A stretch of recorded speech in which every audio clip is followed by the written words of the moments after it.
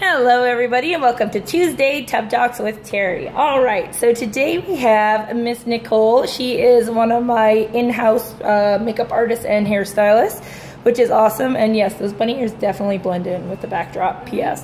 But anyways, that's okay. Anyways, today we are going to talk about confidence and body image, which of course is an issue that affects everybody, I feel.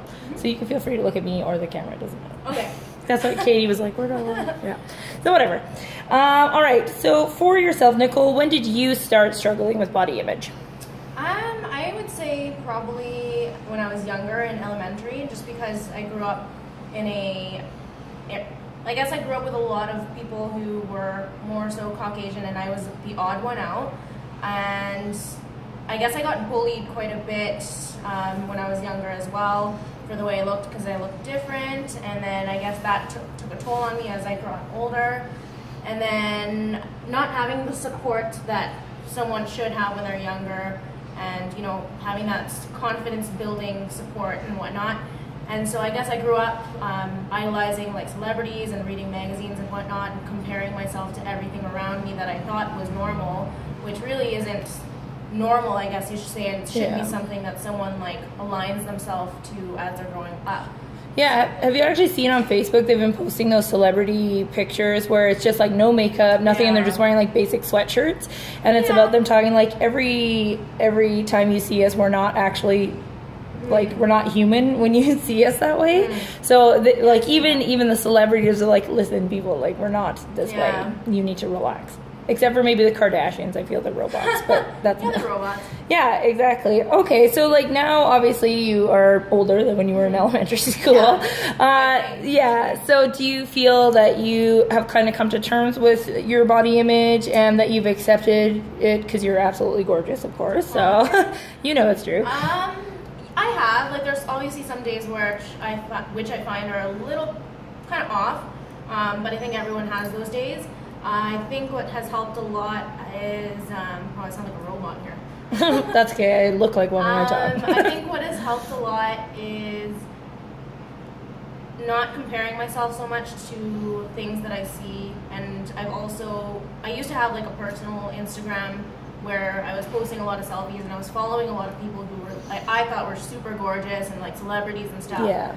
And then, I don't know, I found over time, as I guess I would go on Instagram and I would go on there on a daily basis and like fill my head with those images, that I was starting to feel like I wasn't good enough. Yeah. So then I guess it was like 2 or 3 years ago I took the initiative just to delete the personal Instagram altogether and just, I guess, start over with a new one, which is just my makeup page, which is en.vybeauty. Follow her.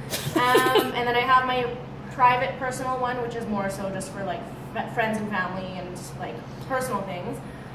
So yeah, I think that's helped a lot, and I barely watch TV these days, really, unless it's a movie. You work a lot, so. And I work a lot. You're always busy. Yeah, it's ridiculous. I don't know. I just try to focus on the things that actually matter in life, as opposed to things that don't matter. So. Yeah, I think a lot of that has to do with age, for sure. Like, I know for me, it was like, you know, your 20s, and you're like, oh God, I got to make everyone happy, blah, blah, blah. And then it was like, I hit 28, and I was like, fuck it. I was like, I don't have time for this. Like, whatever, if you don't want to be with me, okay, bye. Yeah. You know, so that's awesome that you were able to kind of like you did it yourself as far as removing yourself off Instagram. It is, of course, lots of people say that it is actually an addiction. Like, selfies are an addiction. I was addicted at one point. I literally would have like at least 10 selfies a day in my photos. Yeah. And I would sit in the car just like taking selfies, getting the perfect lighting.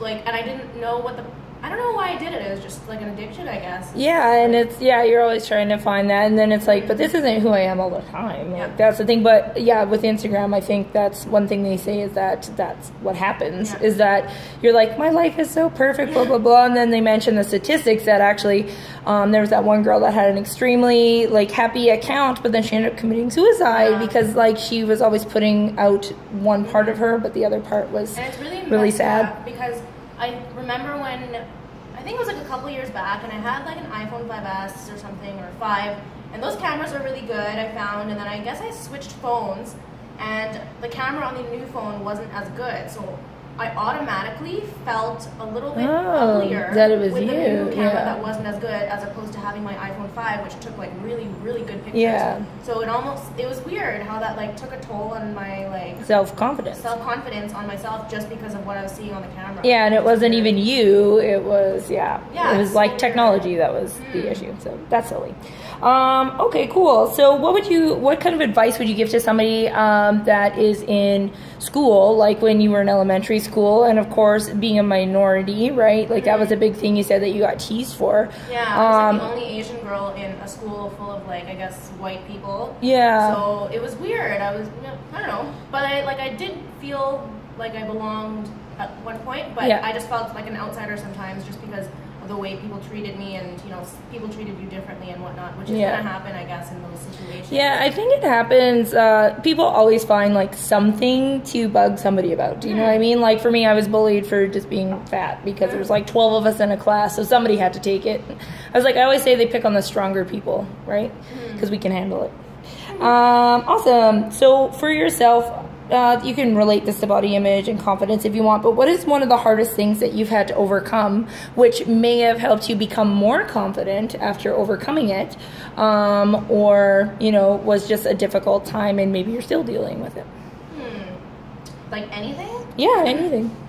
Like, doesn't even have to be doing with body image? No, because I know for me, like, when I was in martial arts and I won a gold medal, like, my confidence went through the roof, right? Because I was like, I'm strong. Like, it didn't really have to do with...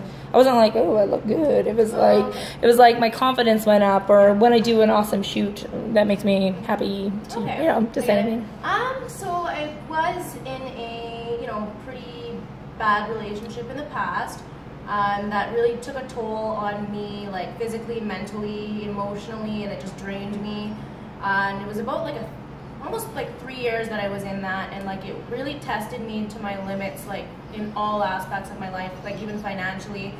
And I think I grew up a lot more in that relationship, and I became out a stronger person because I guess I only had myself to lean on, just because I didn't really want to have anyone else take the burden of me. I don't know, I wanted to do everything myself always, and like I was an only child, so I've always been that way. Yeah. And so I guess when I hit rock bottom at that point in the relationship, I guess I had to mentally get myself back up, and that actually helped me become a lot smarter and stronger, and more confident in myself, and be able to hold my ground when it comes to dealing with people and stuff. And new relationships going forward. Yeah, That's exactly. awesome. You're a strong, independent woman. I'm much happier now. Yay for happiness. Awesome. All right, and lastly, do you feel that your love of makeup, of course, and beauty and all that comes from because you were bullied when you were a kid? Like, as you're trying to, like you like to make things beautiful, trying to, Yeah, I actually do think so, because like I have thought about that in the past, like where it came from and stuff, and like part of it does come from, I had this auntie when I was growing up who was around a lot, and she had like a lot of makeup, and I would play with it and stuff.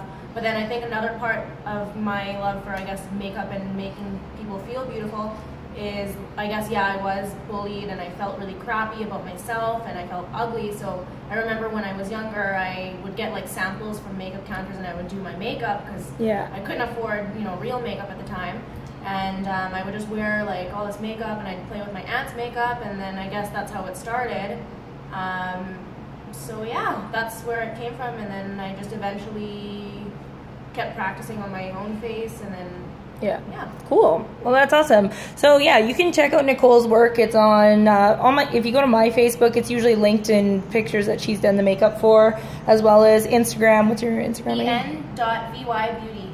Yeah, go to there, and soon she may be having a YouTube channel, which she's talking about. So maybe stay tuned for that as well. Okay, cool.